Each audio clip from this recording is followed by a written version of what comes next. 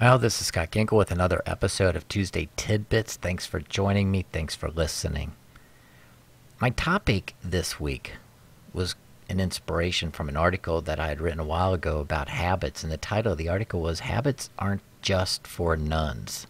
The idea was that if you can remember back to grade school, if you went to Catholic schools like I did, nuns used to wear the long black thing that covered their head and went all the way down to their feet.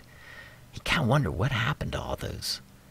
But habits are also very important to business, very important to success, very important to everything we do, because there's good habits and there are bad habits, and then there are no habits. No habits are bad habits because they're not really habits. And if you understand habits and you understand the implication they make on whether you're going to do something or not, good habits take effort, they take work, but they have a great payback. As an instructor, I've always said that I would rather have a student that demonstrated the ability to have good habits than a student that had just good technique and no habits at all. Because with good habits, I can teach you technique.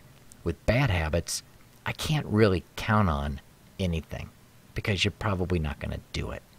So what's the point?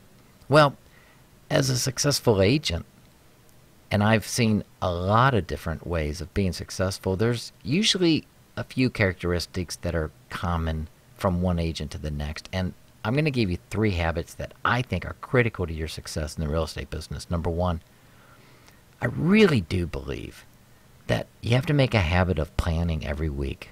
You've heard me say it before, but successful business people, successful salespeople, successful agents, they don't make planning something they do once in a while. They do it all every single week, a little bit of time every week, not every month or every couple of months or every couple of years. Make it a habit. And make sure that when you do it, you not only plan the future, but you look at the results of the past. The second habit that I believe is important is a habit of talking to people. I believe that you should spend 3 hours every week getting good at talking to people, ideally talking to strangers. And call them, talk to them, go to the door, do something, but get good at it. Eventually, if you turn into a habit, you'll learn the skill. Or you'll come to one of my sessions and I'll teach you the skill. But get in the habit of spending 3 hours every week talking to people. You'll find that you'll get very comfortable doing it and you'll enjoy it. They're nice. They really are. You can learn a lot from them.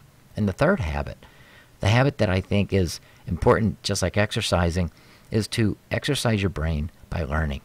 Whether you come to one of my weekly webinars, you listen to my podcast, or read a book, but exercise your brain every week and learn something. Maybe learn a little bit more about my next topic that you can find at my website. By the way, website is www.howtosellmorehouses.com. Find me on Twitter, YouTube, Facebook, all of the above. Leave your comments, questions, concerns, suggestions. This is Scott Kenkel. Thank you so much for joining me. I hope it makes a difference. Happy learning.